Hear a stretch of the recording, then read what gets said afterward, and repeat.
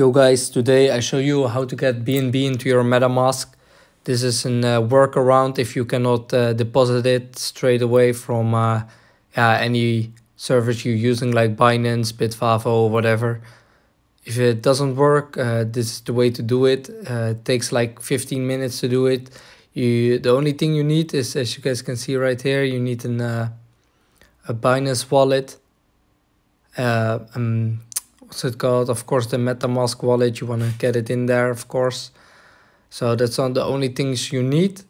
So what you got to do is make sure you buy your BNB on Binance. And if you buy it somewhere else like Bitfavo, just send it to your Binance account. So as you guys can see here, I am on my Binance. And I actually bought Bitcoin because I bought it on a different server like Bitfavo. So what I'm doing right now is changing my Bitcoins to BNB. And when you have your BNB, go ahead, hit withdraw. So the rest of the video speaks for itself. As you guys can see, you open your Binance wallet and make sure you put it on the first one, not the Binance Smart Chain, but put it on Binance Chain network. If you don't do that, of course, it's not going to work because the Smart Chain is suspended. And this is the workaround. So when it's suspended, make sure you hit the Binance chain.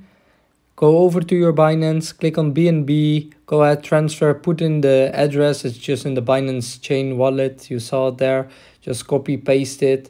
You don't need a memo. It says it requires a memo. But as you guys can see, I didn't put a memo in and it was sent to my account.